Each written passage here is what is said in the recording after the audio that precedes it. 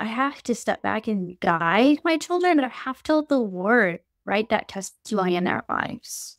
Yeah. It's not about me. She kept making it about her over and over in this story. So Brittany, you feel that because God prophesied to Rebekah about what was going to happen, that clearly he doesn't need her help. And when she inserted herself to force it to happen, that was kind of crossing a line. I wonder what the story would have looked like had she stepped back and let the Lord work. Yeah. Yeah, it may not have looked her timeline, but yeah, one of the details that seems to possibly indicate that is the way the storyteller describes the reason for the favoritism is not because Rebekah is trying to obey God, but because Jacob is a tentish person or whatever. He's dwelling by the tents as opposed to, so that's interesting. And I think it's like you were saying, Jeremy, about the favoritism and how often, if it's not dealt with and submitted and surrendered to the Lord, it just seems to follow down the family line, and just seeing that play out. But yeah, like you were saying, Brittany, I think it has to do too with just submission to our husband, submission to the Lord, submission to our husband. It's like such a similar thing where there's such a trust involved and not wrestling to like make something happen, and trusting the Lord and trusting our husband, as, I don't know, that's something I've just been continually learning and growing in. And there's always blessing in it, and it's like, I think, at least for me, I feel as a woman, I know when I am like wanting to overstep and there's just like this check, in my heart, like, nope, like that is the wrong route. I will not bless that, like the Lord doesn't bless that. So,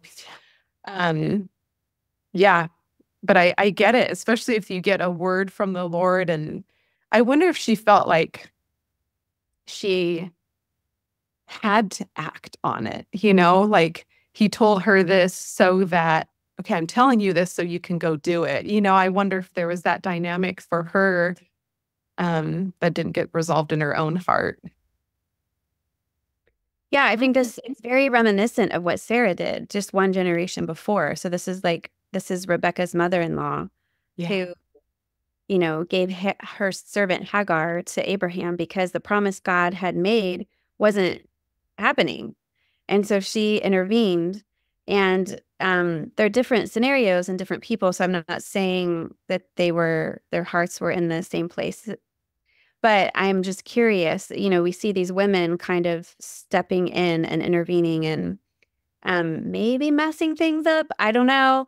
And it takes me back to the fall. In Genesis 3, part of the curse is not just pain in childbirth, but that our desire will be to rule over our husbands. Mm-hmm. And you see it playing out like a few chapters later in this story in multiple generations. Yeah. It seems that maybe another clue that another detail the story gives us is that she is totally miserable with her daughter-in-laws, right? So Esau's married these Hittite women, and Rebekah's like, I want to die. And so she's got a whole plan. And what's interesting is her scheme to create or allow for this crazy rift to happen between Esau and Jacob actually plays into like a larger plan that maybe she has to get Jacob to marry somebody from her own tribe. So how is he going to do that? Well, he's got to somehow get to her family, and they live, hundreds of miles away.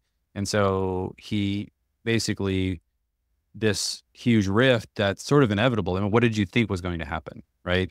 I mean, there's only a scenario in which he's trying to steal the blessing and then Esau catches him red-handed, or he successfully steals the blessing.